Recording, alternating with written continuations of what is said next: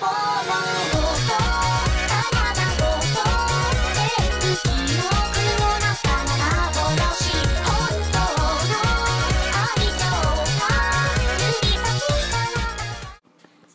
Baka Proof here with a basic Japanese grammar lesson. Let's talk about the particles wa and ga and their basic uses.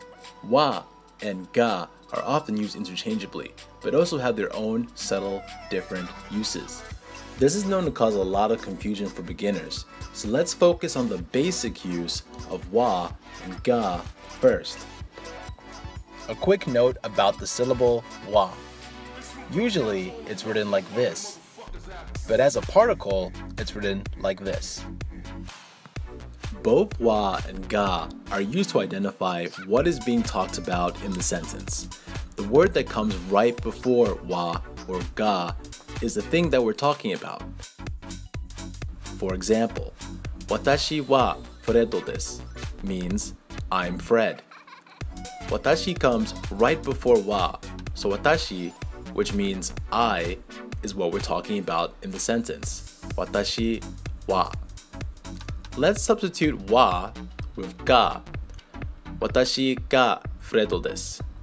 This also means I am Fred. In the same way as wa, watashi comes right before ga, so watashi, which once again means I, is what we're talking about in the sentence.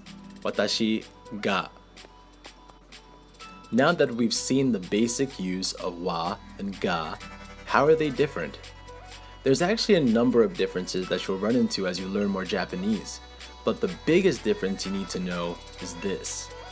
Wa puts emphasis on words after it, and ga puts emphasis on the words before it. Let's look at our previous example sentences again to get a better idea of how this works.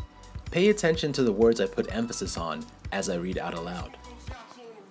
Watashi wa Fredo desu means I'm Fred. Remember that wa puts emphasis on the words after it, so emphasis is put on Fred. I am Fred. Next, watashi ga Fredo desu. Remember that ga puts emphasis on the word before it, so emphasis is put on watashi, I am Fred. You can understand basic Japanese without a perfect understanding of the differences between wa and ga, but they will become more important as you learn more advanced Japanese. Let's look at one more example sentence that's a bit more complicated, using both wa and ga in the same sentence. Watashi wa neko ga suki desu. I like cats.